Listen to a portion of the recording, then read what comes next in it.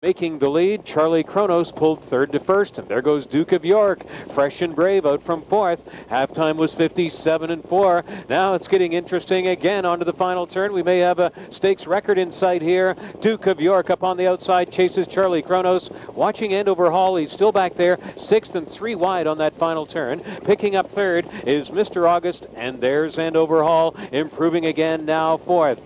Backing away from being hard spent early was Trump Image from fifth. That's Trotting Houdini, sixth on the outside. America Knows is wide from seventh, and out of contention early after breaks, Earl Hanover. Look at Andover Hall circling up and taking aim on the front off 3/4. Charlie Kronos led him into the stretch, 127-4. Andover Hall and Campbell hit the lead and get first urging into the final eighth of the mile, and perfect tactics by Campbell to lay off all of that early battling and speed. Here's Andover Hall on the clock in the Campbellville Stakes 30 elimination, 157-3 over Charlie Kronos, Mr. August, and Trotting Houdini.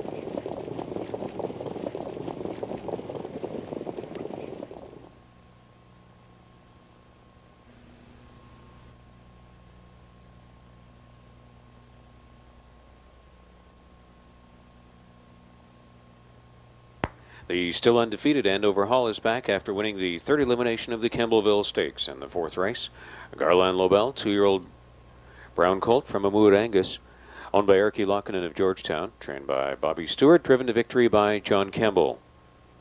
That's 5 for 5 lifetime, 157-3. Equaling his life's mark, missing the stakes record by just a fifth of a second, was Andover Hall in the fourth.